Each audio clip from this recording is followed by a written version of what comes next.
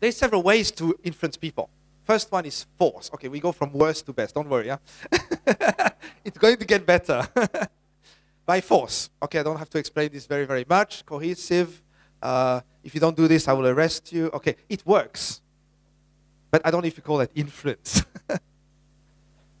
Intimidation. You better do it, otherwise, still not really an amazing way.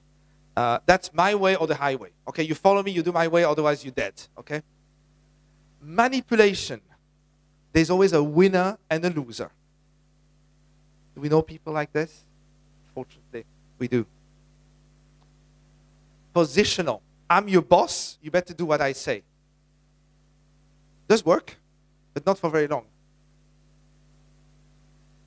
Exchange. That is interesting. That's the win-win. I'll help you, you help me. Okay? Is that influence in a limited way? Maybe. Okay? It still serves us a little bit. In this case, we both win. Okay, there's no loser. That's already a bit better. Now, let's go to the pinnacle of influence.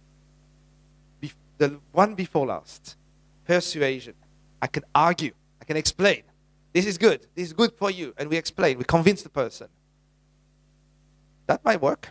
It does work. Okay? I have been for 20 years sales. I'm a sales director as well. In sales, we use a lot of that.